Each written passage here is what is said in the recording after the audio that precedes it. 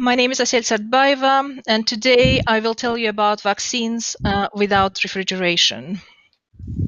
So, vaccines are one of the most effective and successful interventions in healthcare. It is estimated that vaccines prevent more than 3 million deaths every year, and another 2 million infant deaths, so these are children under 5, could be prevented if we could vaccinate those children in time. Unfortunately, today we can't deliver these vaccines to those children in time. And one of the biggest problems why we can't deliver them is our dependence on vaccine cold chain. So vaccine cold chain is when we produce vaccines, we have to refrigerate them immediately. They have to be stored between 2 and 8 degrees centigrade. When they're being airlifted, when they're being transported around, when they're being stored, they have to be refrigerated all the way through up until they can be administered to the patients who need them. The chain is only strong as its weakest link. If there is a problem with electricity or equipment, for example, we lose vaccines, we waste today. But really, the biggest waste of the vaccine happens in the last leg of their journey, so just before they are administered to the patients. When I first saw those numbers originally, when I saw that we are losing today about 50% of the vaccines, or maybe even more, I was absolutely shocked by these numbers, and I couldn't understand why. And I only understood when I saw these pictures. So in many developing countries, they're being transported not even in refrigerators, but in cool boxes, on a camelback, on a horseback, on a bicycle, and so forth and so on. So it's a huge, enormous problem in developing countries. But this problem is not only for developing countries. In Western rich countries, this is a significant problem too. Now, if we look at the vaccine successes, we know that we have eradicated smallpox in people, we have eradicated rinderpest in cattle, and we are very close to eradicating polio. So polio today is only met in 3 countries around the world, and we are hoping that by 2025 we'll completely eradicate polio around the world. What's interesting about all 3 of these diseases is that they all have vaccines which are stable at room temperature.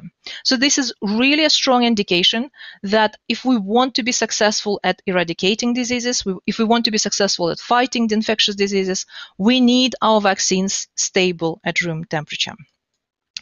So in silication solution, what we have developed here can be one of such solutions. It's an innovative and it's an emerging solution. We use in our solution an inorganic material, silica, which we mix with vaccine components. When we do so, we grow silica in a network all around vaccine components. So this can be proteins, peptides, viruses, viral particles, anything what vaccine contains. Silica would grow gently all around those components, and once it has grown in a network, it prevents the unfolding of the amino acid chains, and it prevents aggregation, the 2 most damaging processes when vaccines denature.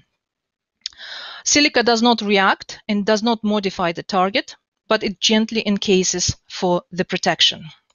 I don't have time to show you a lot of data, but I wanted to show you at least one piece of data. So here we are looking at the immune response in groups of mice. So this is in vivo data we have just recently published.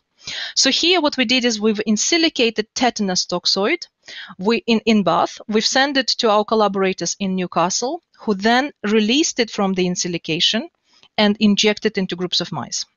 One thing I need to say to you is that these tetanus toxoid was sent by a normal post without any refrigeration.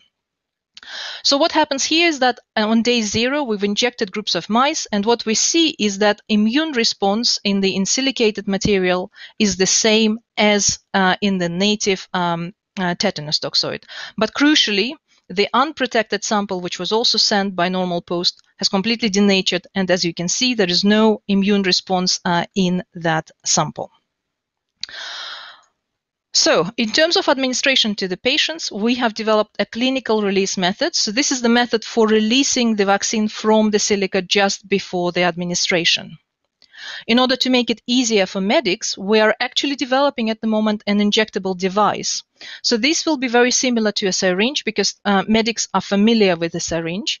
It will contain the insilicated vaccine.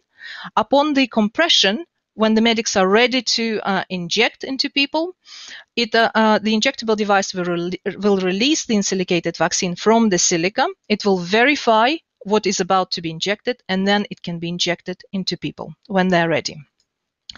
Just to mention, silica is actually already FDA approved as a pill additive. So majority of the pills we take today have silica in them. So there is a possibility also for oral delivery if it's possible. Of course, majority of the vaccines today are injectable, so that's why we are interested in developing the injectable device. In terms of IP and commercialization, we have filed 2 patents, the UK and then the international patent and the USA patent. And actually last week we have received notice of acceptance from the US attorney indicating that our patent is about to be granted. So we're in a great place today to talk to vaccine manufacturers, which we have already started doing. Crucially, we've been in talks with Vaccine Manufacturing and Innovation Centre. This is a new entity in the UK. It's funded by 3 universities in the UK, by the government, and by the 3 vaccine manufacturers. One of the things which VMIC will be doing is they will be stockpiling vaccines for epidemics, future epidemics, and they're really interested in insilication because insilication can also extend the shelf life of many of the vaccines. But we're also talking to other companies too. In terms of our team is incredibly multidisciplinary. You can read here and you can see here that we have lots of different disciplines involved. And most recently, we have involved a GP and an immunization nurse who will be helping us as end users for our project in the future. So we hope that insilication will help us in saving millions of lives in the future, will help us in fight against infectious diseases, including COVID-19. And other diseases. Thank you for your attention.